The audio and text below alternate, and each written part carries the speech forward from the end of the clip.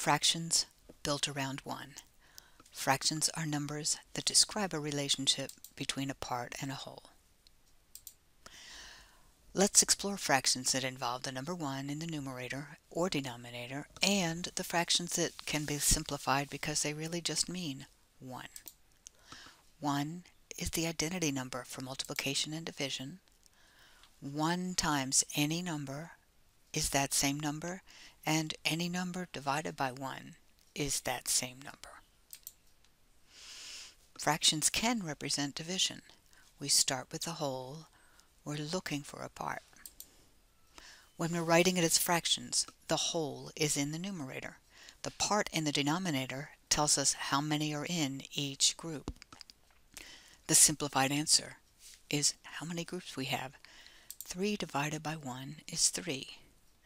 We can also say 3 over 1, and it simplifies to just plain 3.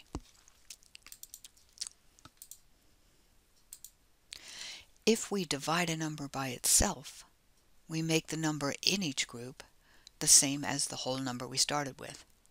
We're going to have one group. 3 divided by 3 is 1. 3 over 3 is 1. Another example. 9 divided by 1 is 9.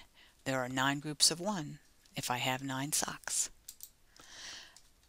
9 divided by 9 is 1. If I have 9 socks in each group, I will have one whole group. It can be a big number too. 100 divided into groups of 1, I'm going to need 100 groups. 100 over 1 is 100. And 100 over 100 is 1. One group of 100. Sometimes it's just a part. If we only have one whole and we split that into 3 parts, we can't simplify the answer.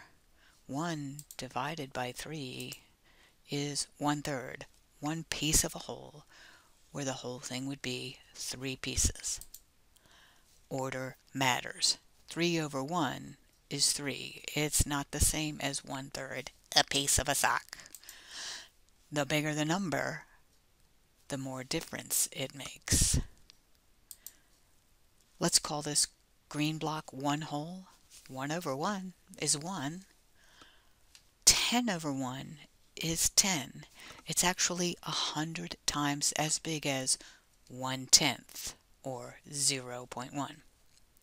And this stack of 100? Nope, not the same as 1/100th. It would be like saying $100 is the same as 1 cent. Bringing it all back together, 3 over 1 is 3. Anything over 1 is that thing. 3 over 3 is 1. Anything over the same thing is 1, except it can't be 0. Quiz time. Hit pause if you need to, but these shouldn't take very long at all.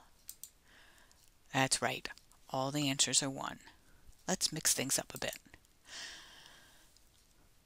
Put them together. Hit pause. Jot down the answers.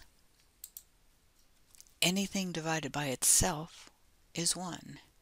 Anything divided by 1 is itself.